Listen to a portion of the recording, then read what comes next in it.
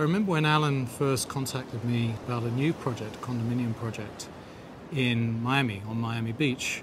We were actually in Punta del Este, and we were talking about the nature of indoor and outdoor living. The idea that you could wake up in the morning, walk outside and walk along the veranda to the kitchen to get your coffee and grab the paper and sit outside by the kitchen. The crafting that we've brought together, an international team, it's optimizing every single material, every single engineering system.